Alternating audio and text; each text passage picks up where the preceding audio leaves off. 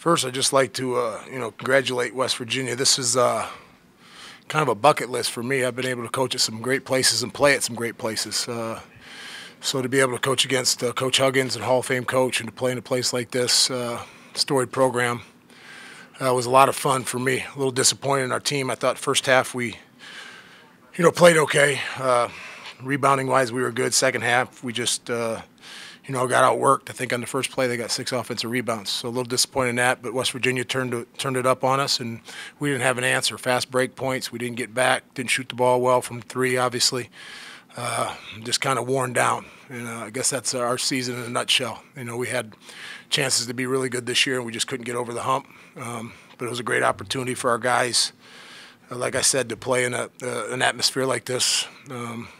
So I was happy for them. I just wish they would have played a little better. But congratulations to West Virginia. They got a good young team, some really good young players. Jermaine played really well. I saw him at New Mexico State when he was there.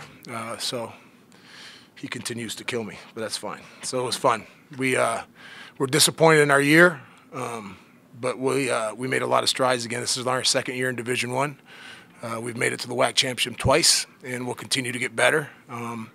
And playing teams like this and in atmospheres like this and arenas like this is only going to help us.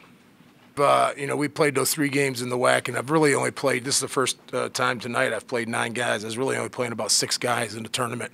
And I thought we lost our legs against New Mexico State on the 3rd night of 3 games, but our travel was great. Our president stepped up and got us a charter, so we can't blame anything on the travel. It was really nice. The charter was great. We got here, and everybody here has been terrific. So it wasn't the travel. It was more West Virginia and how they pushed the pace and beat us on the boards. And like I said, our guys just didn't find a way in the second half to get it done. Yeah, they came out a lot like New Mexico State game. The first 5-6 minutes they played really well. So they played well.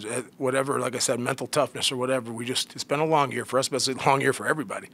And for whatever reason, we just couldn't sustain it. And what West Virginia does is they crash the boards. That's one of the things they do, and offensively, and they keep coming at you. And I think one of the big things, we just didn't get back in transition. We didn't get matched up, and it didn't help that we were 9 for 29 from 3. That long shots got them out to transition points. That's sort of been the story of the season too with the threes. It's been either it's there, it's not, game to game. It is, and we had a lot of great looks, and I thought we even turned down a few good ones to get some bad shots or a turnover. So I was disappointed in that. But like I said, there's a lot of good things that happened this year for us, and we'll take this experience and move on and get better next year. So we'll miss our seniors, but we got a lot of good things in store for us. It's worthwhile. Is that why you try to get Tim more time and Roberts back in there? Well, I got to play them. Our guys were tired, and I'm going to say I was going to play them all tonight. Tim and Rob and Matt hadn't played a lot. Rob hasn't played at all, so Tim and Matt were playing selective minutes. So those other guys were tired, so I said I'm going to play them all. I thought Tim played well in the first half, and Rob did a pretty good job. Matt shot the ball well. I wish he had shot a little more. He was 3 for 4 and turned down a few shots. But he's always been unselfish. That's what he's been. So, I told everybody they're going to play tonight. Just go out there and try to play the best you can.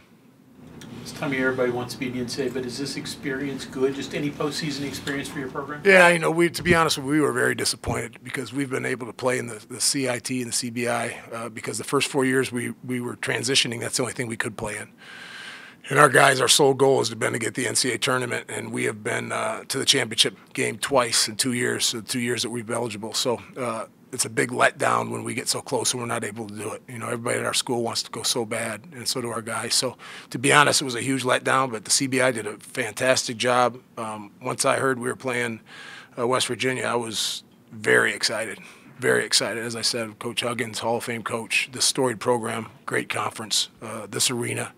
I couldn't wait to get here and see it, and I'm glad we did it. Like I said, we've played in Louisville, Kentucky, Duke, Indiana. We've been all over the place, so this is just another place we can check off, and it's good for our guys. It's good for our guys to see, what kind of programs these are and where we want to go.